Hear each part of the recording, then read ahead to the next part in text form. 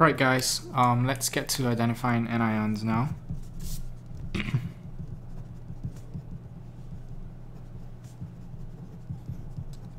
Now, to understand some of the tests that we're going to do now, I highly recommend that you watch the video on some of the insoluble salts that are presented, because that will give you, a little bit more insight into why we use the reagents we used to test for the anions that we're testing here today.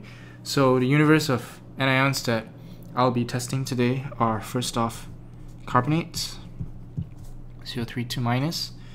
Then we're going to look at how we can test for the presence of sulfates, and then the halides, chloride, bromide, iodide, and finally we'll test for some nitrates. Okay, so these are the universe of anions that I'll be testing out. So let's get to it. First up, we'll be looking at carbonates. Now, most carbonates are insoluble except for the group 1 carbonates and ammonium carbonates. So carbonates typically are going to come in the form of solid. So I'm going to put that solid carbonate in here that I want to test. And what I'll do now is I'll pour in some hydrochloric acid. So I'm going to pour in some dilute strong acid,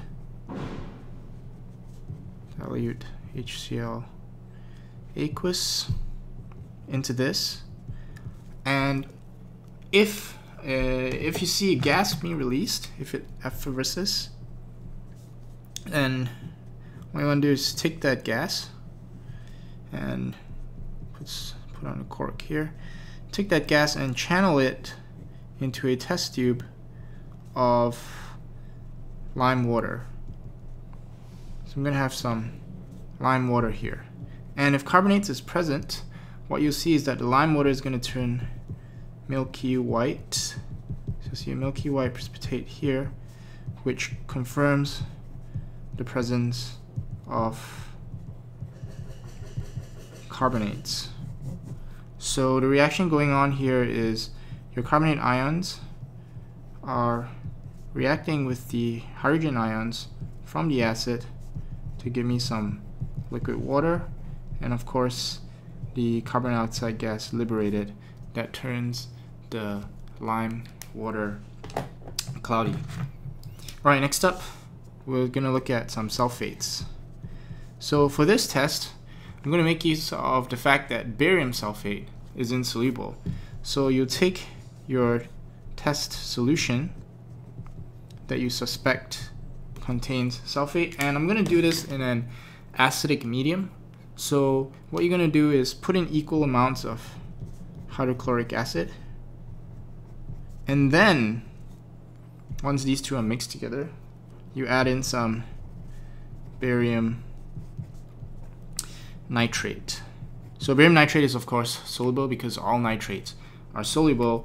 So what is going to happen is the barium ions will react with the sulfate ions to give me a barium sulfate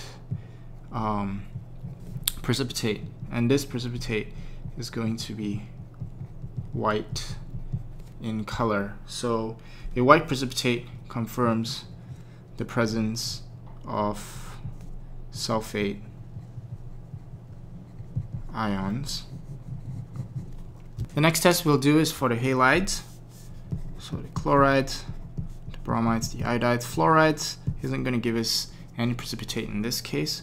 And for this one, I'm going to make use of the fact that the silver, chlorides, bromides, and iodides are insoluble. So I'll put my test solution in here. And once again, I'm going to need an acidic medium. So I'll put equal amounts of, let me increase my test tube size here. I'm going to put equal amounts of nitric acid into this, and then into that I'll put some silver nitrate. So what will happen is, of course, the silver ions will react with each of these in turn, depending on which is present, to give me a colored precipitate. So first up is chlorides.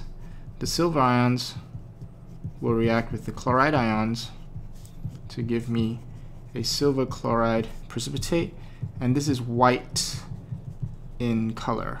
Okay, so that confirms chloride present.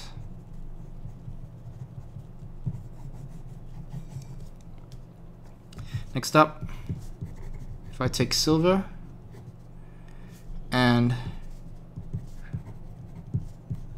if bromide is present, what I'm going to see is a cream colored precipitate which dissolves in ammonia. So if you wanted to confirm it, you could add some ammonia to confirm it. So this one confirms bromide.